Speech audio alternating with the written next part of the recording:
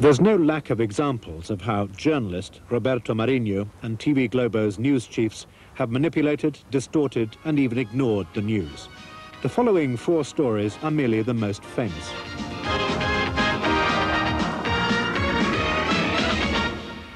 Os metalúrgicos receberam os policiais com pedradas e foram atacados com cacetetes. A new trade union movement sprang up among Sao Paulo metal workers in the late 70s. There were strikes. The military tried to take over the union and arrested Lula, the union's leader, under national security legislation. Prisões no ABC. Luiz Inácio da Silva, o Lula, é preso e enquadrado na Lei de Segurança Nacional. Porque achavam que nós não deveríamos falar para a Globo, porque a Globo só mentia a respeito da greve. Ela não dava as informações corretas, não dava o número de participantes corretos, não dava as nossas deliberações corretas, não dava o número de pessoas paralisadas corretamente. Ela só informava sobre os interesses patronais. Um exemplo, um dia a Globo entrevista o Lula, falando em nome dos trabalhadores, e entrevista o Mário Garneiro, falando em nome dos empresários, né? No dia da entrevista só aparece o Mário Garneiro, não aparece o Lula. Era a recomendação que a gente tinha, a instrução que a gente tinha de parte da ditadura, era de fazer uma cobertura absolutamente soft, sem som ambiente, ou seja, sem trilha sonora, e sem que se pudesse ouvir os líderes sindicais. Só se podia ouvir os líderes patronais. Globo's head office allowed a Globo reporter team to make a documentary on the strikes and the new unions. But when it was finished, they didn't even bother to submit it for government censorship. It was a very good documentary, a very strong one, of course. But it was never shown. And it was never shown even to the direction of TV Globo, to the direction of the network. At the level of the head of journalism, global journalism, it was just prohibited, it was cancelled. So I think that was an instance where clearly there was no interference by the government. And it was a decision by Globo itself.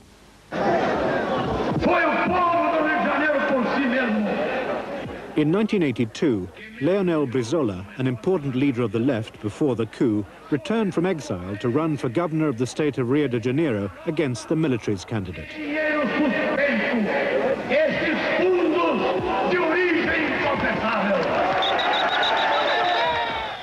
A TV Globo, já antes das eleições, ela estava lendo de uma maneira distorcida os resultados das pesquisas do Ibope.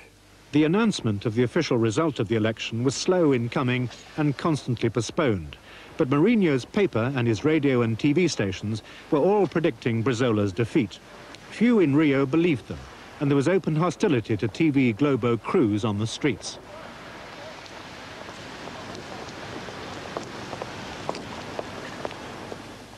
Depois da eleição, houve, como é notório, uma tentativa organizada pelo sistema, pelos membros remanescentes do sistema de informação, de tortura, ligados ao poder militar, à ditadura, o que havia de mais cruel nesse sistema militar. Eles articularam um golpe sobre o voto popular. Né? The plotters had altered the official computer program that projected the outcome of the election to predict Brizola's defeat. They planned to steal enough ballot boxes filled with Brizola's votes to ensure the victory of the military's candidate. They were confident that TV Globo would condition the population to accept the result.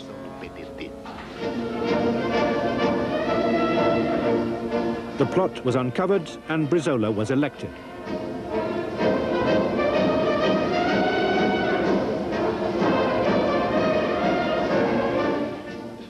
Apenas nós cometemos um erro, porque para efeito de economia, por medida de economia, a Rede Globo apoiou a sua cobertura de números no sistema de computadores de O Globo, do jornal O Globo. Depois das 18 horas, a parte política propriamente dita teve início.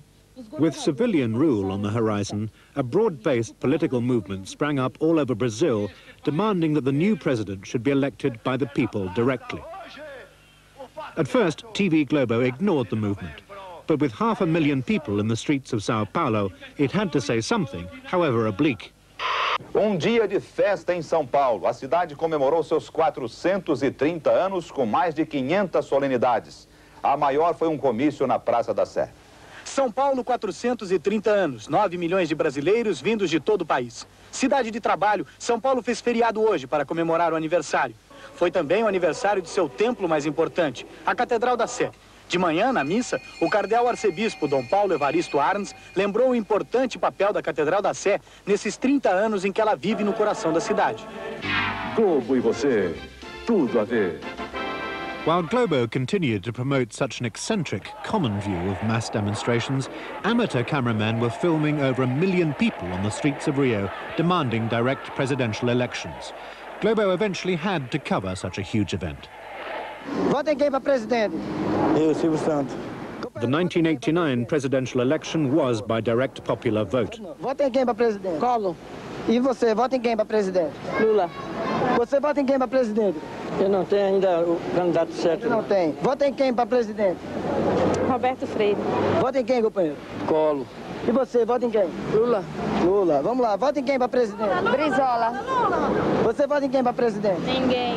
Você vota em quem para presidente? Lula.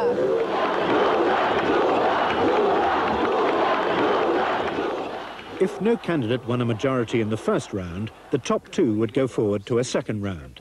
The parties and candidates all had the right to free time on television, and for the first time, the parties of the left had direct, uncensored access to the national television audience. Only Leonel Brizola, however, took on Marinho directly. Tanto que o dia que o nosso partido chegar ao governo da República, nós vamos mudar este sistema. A partir do primeiro dia, da primeira manhã, nós estaremos tomando medidas contra este monopólio. A festa é de vocês! At Chacrinha's 70th birthday party in 1987, there appeared a young, unknown governor of Alagoas, one of Brazil's poorest northeastern states. Fernando Collor began to appear frequently on TV Globo. Chacrinha tem dado uma demonstração da vitalidade, da força do povo nordestino. Lula's Workers' Party called its TV election program the People's Network. Está no ar uma estação de TV diferente. Por que não podem? Exatamente porque o sistema que predomina nesse país é um sistema capitalista arcaico, aonde meia dúzia pode tudo e a maioria não pode nada. 1975. Lula se candidatava a presidente do Sindicato dos Metalúrgicos. E onde estava Collor? No Rio de Janeiro, dando uma festa de Marajá para 5.000 convidados.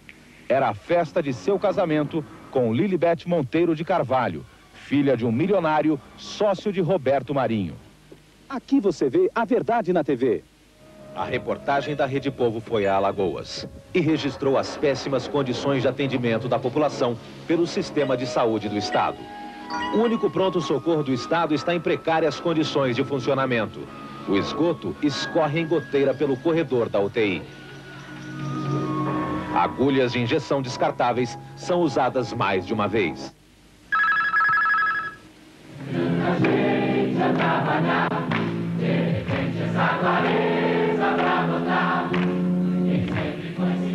Many of Globo's top novella stars supported Lula, and they and other celebrities sang for him on the People's Network.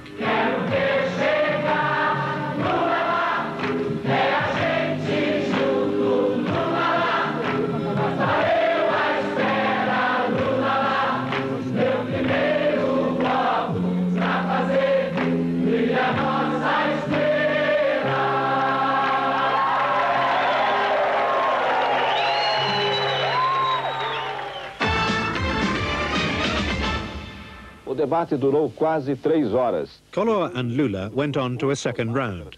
They had 2 nationally televised debates. Lula won the first decisively. 3 days before the vote, a second debate was staged.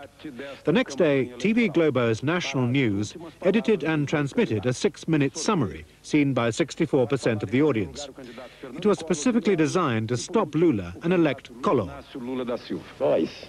Que pertencemos à classe trabalhadora, sabemos perfeitamente bem que a nossa... Few doubt that Lula lost the second debate. He was unsettled and had been through a grueling and vicious campaign full of personal smears. Em função não de méritos pessoais, mas em função da competência de uma categoria profissional, em função da competência de milhares de brasileiros, em função da competência dos partidos com que eu me orgulho de estar aliado, eu estou hoje disputando a presidência da República para ganhar as eleições dia 17. Eu gostaria... In the summary, Collor was forceful. He had all the good lines, as well as 1 minute and 10 seconds more than Lula. No dia 17, nós vamos dar não definitivo à bagunça, à baderna, ao caos, à intolerância, à intransigência, ao totalitarismo, à bandeira vermelha. Vamos dar sim à nossa bandeira, essa que está aqui, a bandeira do Brasil, a bandeira verde, amarela, azul e branca. E quem venceu o debate? The national news followed the summary with the results of a telephone survey on the debate carried out by the research agency involved in constructing Collor's election image. The questions were vague. Collor beat Lula on all counts. No one was asked who they would vote for. Foi o melhor para 32% dos telespectadores. Na pergunta sobre quem tem as ideias mais claras, Collor teve 45% das respostas e Lula 34,1%. O mais preparado para governar. Collor, 48%. Lula, 30%. O nosso trabalho como profissionais da televisão foi e continuará sendo o que fez a televisão nesses 2 debates. Manter aberto esse canal de 2 mãos entre o eleito e os eleitores para que melhor se exerça a democracia. Earlier in the day, Globo's lunchtime news had transmitted a different summary of the debate. Vianney Pinheiro supervised its editing. O cerne da questão é este.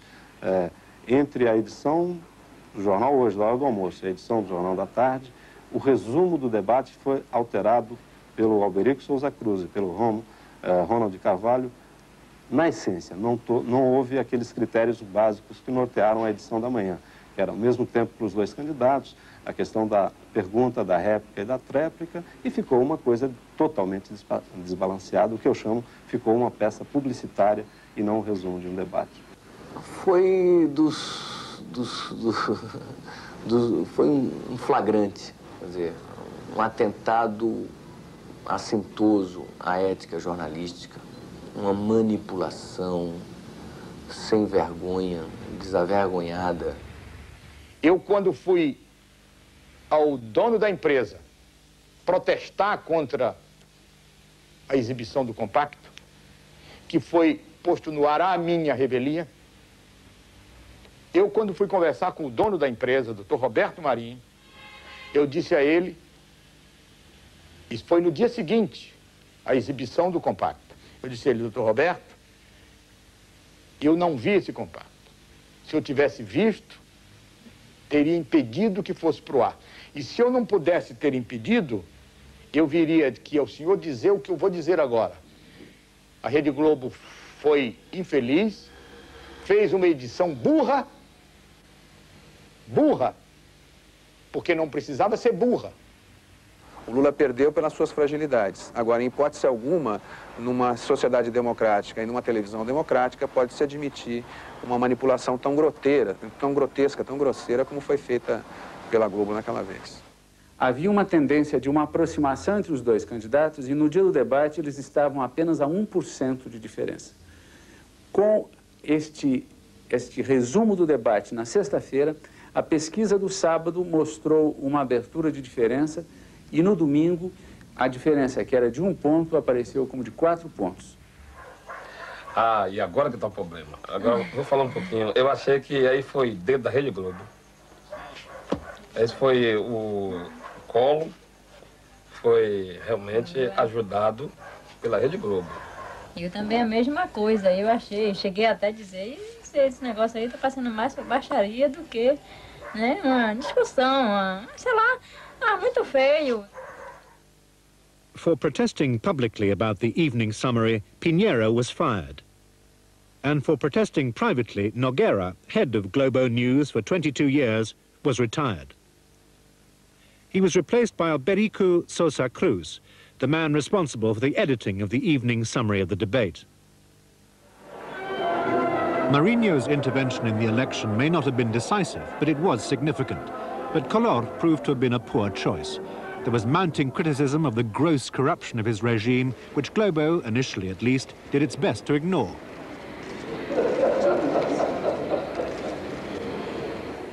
This is Marinho's own snapshot of Collor. He was so proud of it that he published it in his newspapers.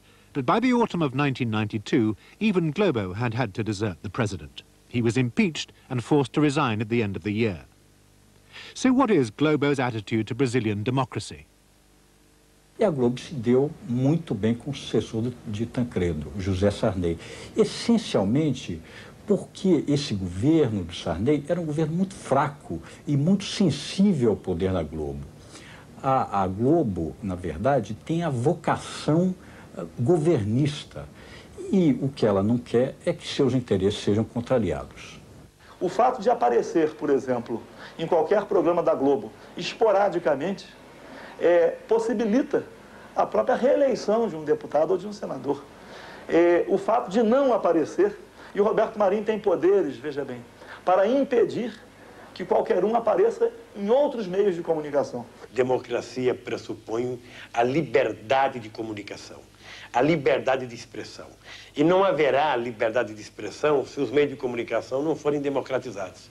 Se você tem um instrumento de comunicação que, por dia, ele fala com 60 a 70 milhões de pessoas e o controle das mensagens é feito apenas por uma equipe ordenada ideologicamente por um senhor, né?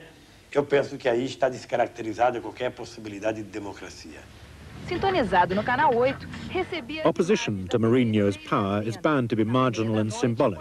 Recently in Rio, a pirate TV station went on air for less than an hour. The show included a tape of Roberto Marinho, his words dubbed, explaining how to set up a pirate television transmitter. Faça como eu.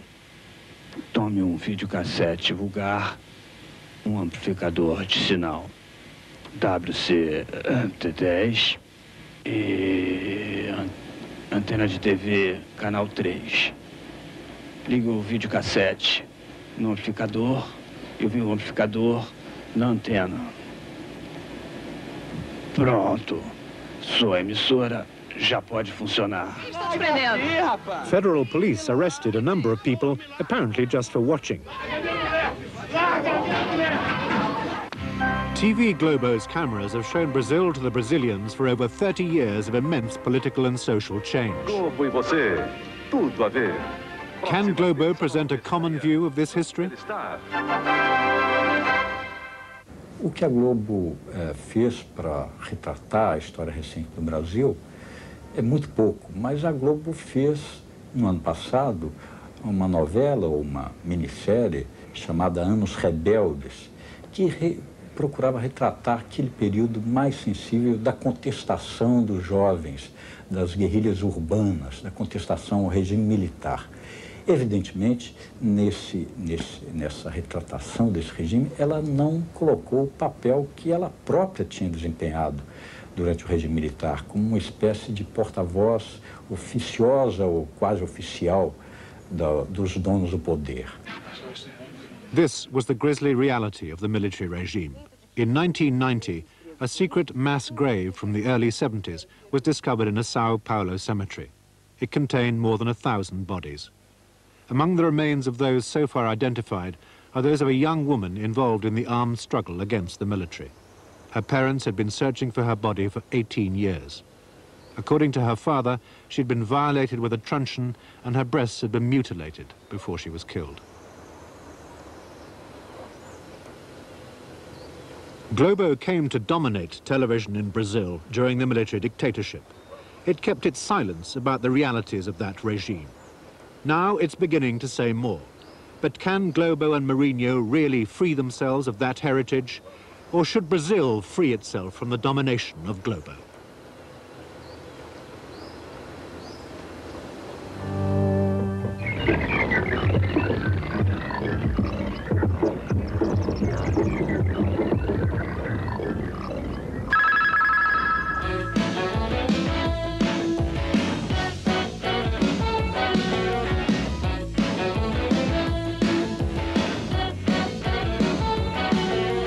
A televisão me deixou burro, muito burro demais.